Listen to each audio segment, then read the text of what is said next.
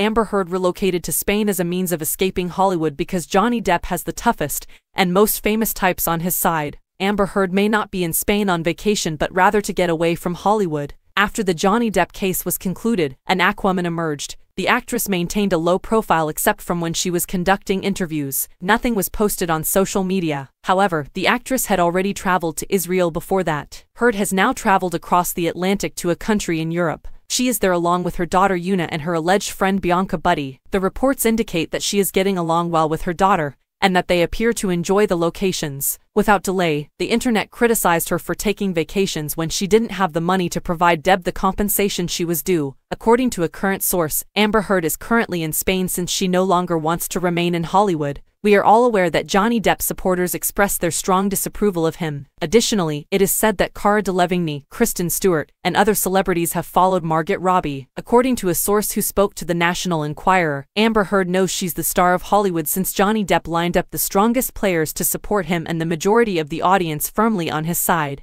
When moving to a country like Spain, one hopes to reinvent oneself, put his financial issues behind him and start again with his daughter. The source added, she may be living in Spain, where no one has accused her of being a liar's accomplice, but she won't leave with her accomplice trying to evade justice. However, they are just rumors. Meanwhile, it was previously revealed that Amber had used a false identity to book the space in Spain.